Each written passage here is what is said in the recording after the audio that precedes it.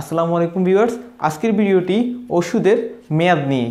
আসলে বিশেষ করে যে এই ধরনের ক্যাপসুলগুলো আছে, এই ক্যাপসুলের উপর যে প্যাকেট আছে ওই প্যাকেটের উপর মেয়াদ দেওয়া থাকে এবং এটা ইজিলি ভাবে পড়া যায়। কিন্তু সমস্যাটা হচ্ছে বিশেষ করে এই ধরনের ট্যাবলেট এবং ক্যাপসুলের ক্ষেত্রে উপরের প্যাকেটগুলো পরিবর্তন করা যায় এবং মেয়াদ উত্তীর্ণ অথবা মেয়াদ এক্সপায়ার হওয়ার পরেও ওষুধগুলো বিক্রি করা যায়। কিন্তু আমরা চাইলে খুব সহজে ওষুধের গায়ে খোদাই করা যে মেয়াদটা আছে সেটা ইজিলি পড়তে পারি।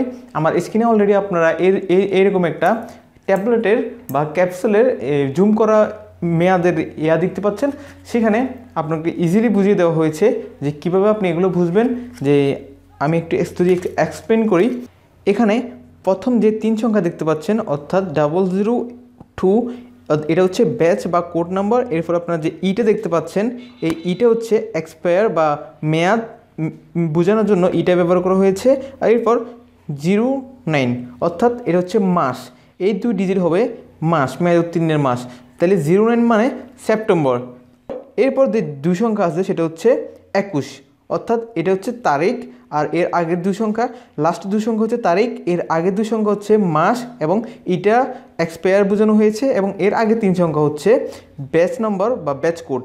এই ওষুধটির মেয়াদ শেষ হবে সেপ্টেম্বর 21 তারিখে। তো আশা করি আপনারা এরপর থেকে ওষুধের গায়ে যে মেয়াদটা আছে ওই মেয়াদটা দেখে কিনবেন এবং এটা বুঝতে আপনাদের কোনো সমস্যা হয় নাই। এরপর যদি সমস্যা হয় আমি পুরো পিকচারটা ভিডিও লাস্টে উঠিয়ে দিব এবং সুন্দরভাবে এক্সপ্লেন করে দেওয়া থাকবে যেখানে ইন্ডিকেট করা। তো আশা করি আপনাদের আর কোনো সমস্যা হবে না।